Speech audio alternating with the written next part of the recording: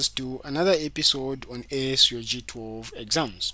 So in this episode, we continue looking at the 2020 Internal Science Paper 2, which is Chemistry.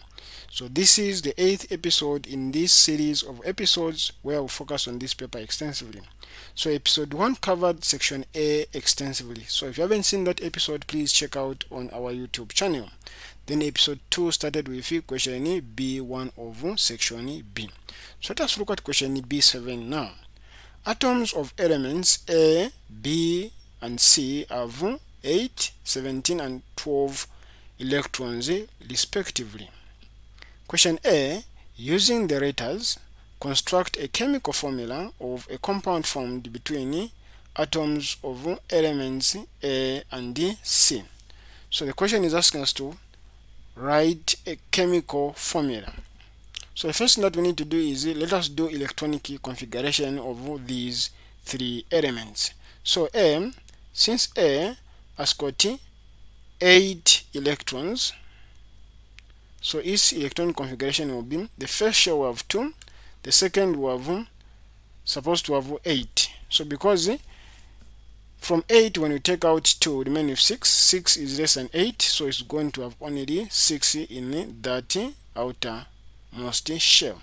Then B with 7 electrons is going to have 2 in the inner shell. Then 2 from 17 is 15.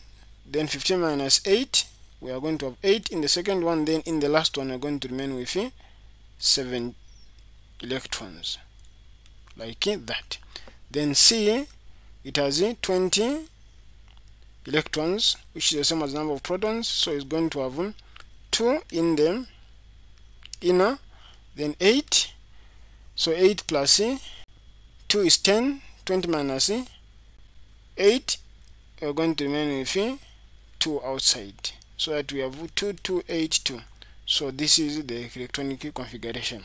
So what A is a non-metal, B is a non-metal, C is a metal.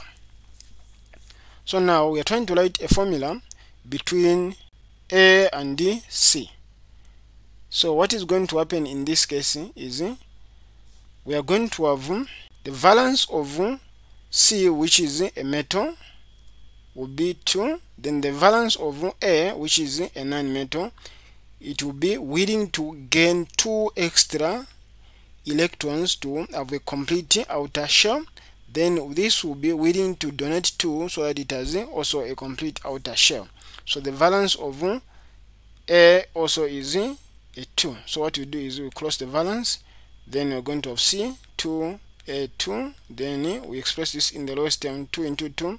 We're going to end up with the formula as C, as the formula for this compound. So that will be the formula. Then if you look at question B, elements B and C can react to form a compound. Name the type of bond formed in the compound. So you notice that B is a non-metal, C is a metal. So what is going to happen in this case? So what will be formed is an ion losing and gaining bond, which is called as ionic bond. Because this is a metal, this is a non-metal. Question Roman numeral 2 of B. State one physical property of this compound. So one physical property of this compound, which is ionic compound, is it has a high boiling and melting point. That's the physical property of this bond. Now, what you need to take note of is there are 3 types of bonds, which is ionic bond, which is the transfer of electrons between metals and non-metals, which is happening in this case. Then we have covalent bonding, which is formed by sharing of electrons between atoms. These are for non-metals. Then we have metallic bonding, which involves sharing of electrons between atoms of metallic elements. Each atom loses electrons and becomes positively charged. That's what happens under metallic bonds. So take note of those are 3 types of bonds. So in terms of the properties that you can think about, the other ones are the fact that 1, they are poor conductors of electricity in solid state. So they only conduct electricity when they are in molten state. So thirdly, what you can also give is they exist as solid at room temperature.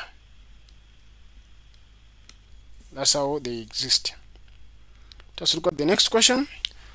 You notice that this element is in group 6 of the periodic table. This element should be oxygen. 8 electrons. So now what are the use of oxygen? So take note, it's important that you check the name of the element before you start giving any answers.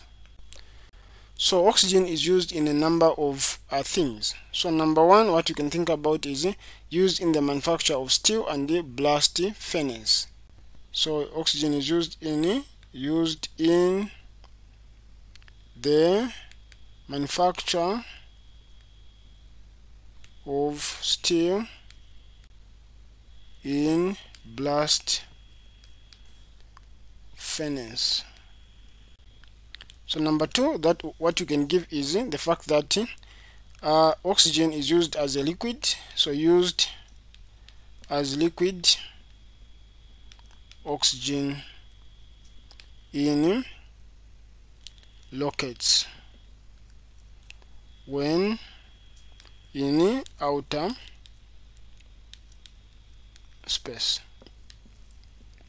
Number 3, what you can give also is the fact that oxygen is used for welding. So used for welding in the oxyacetylene flame.